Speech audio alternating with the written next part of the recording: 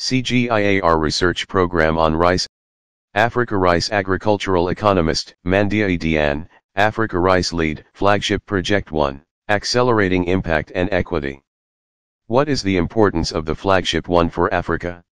For the Flagship 1, I think it's really suitable. It sits well to the context of Africa because it addresses a lot of issues that the rice sector is facing in Africa. The flagship is articulated around 6 clusters of activities. One is foresight and targeting. Within this cluster, we just try to analyze, to think about the future. What will happen in the future in the rice sector and how we have to deal with this. And as well for better targeting, because we have to inform decision makers and as well to inform the other research cluster of activity flagships about the need from the ground, from farmers, from the whole rice value chain actors. So for better targeting, we need this cluster of activities. The other cluster of activities is on gender and youth for inclusive development.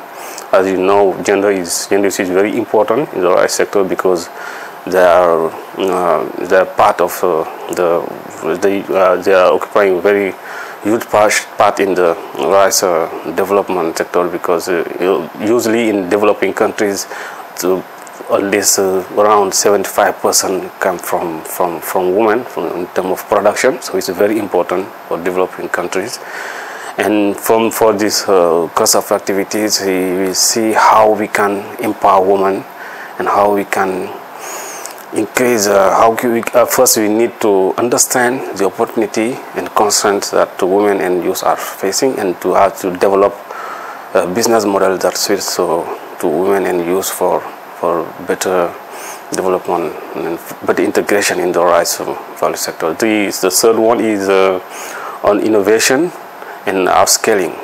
You know, innovation is very important. We have, as you may know, we have research on rice has developed many technologies, and these technologies need to be at the beneficiary level. So we need the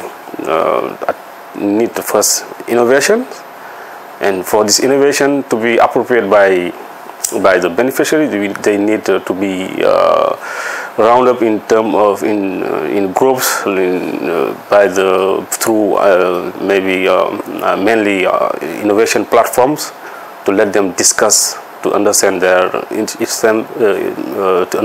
own constraint, and to define how they have to deal with this. And if the technology that are introduced in this platform are appropriated by the beneficiary, now we have to upscale it to reach more beneficiary in this. This is mainly what this cluster of activities on innovation and upscaling will deal with. And we have another one on seed delivery. You know, the main problem in Africa is seed, because at least 9% that is of seed sown in Africa come from informal sector. So we need for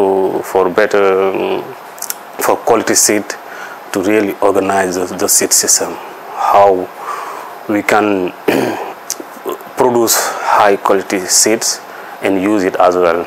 And for this we need a lot of training, capacity development, capacity building, and as well functioning of the distribution at the delivery level. So this is very important as well, because as you know, seed is the first material for rice for production. And the other one is on I think the fifth one is the impact assessment and impact assessment. And you know, if we have to give feedback to the other researchers, and as well to give feedback to policymakers, we have to really see where are the impact of our research, because this flagship is mainly for accelerating impact and equity. So impact is very important, because you cannot know where you will go if you don't have really the impact of what you have developed and what you have delivered to the general audience. So this is very important. We will conduct many impact studies to have what are really the impact of the. And the last class of the activity is on monitoring and evaluation, because as you know, we are accountable to our donors and as well ourselves. So we have to have a better tracking of to measure what we have really achieved, and for that we need a very efficient monitoring and evaluation system, as well for learning, because we learn from our what we achieved.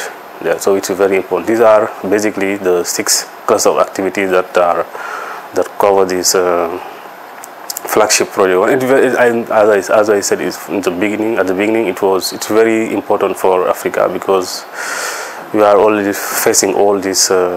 We need all this to deal with all this issue: foresight, analysis, seed, women integration, youth integration, and impact as well, to see what the impact to better target investment in the future. What are its priorities and target countries? The activities depend on the budget. If the resources we have to implement all these activities. That's why, as the budget is not that big, we selected main African countries where there are very high potential for rice development, like Nigeria, Tanzania, and Senegal, where the rice sector is very important. If you take the case of Nigeria, is the first rice importer in the region. Senegal is the third one, and policymakers are very interested to develop their rice sector to really reach self-sufficiency. So that's why for this level of budget, we just focus on these 3 countries.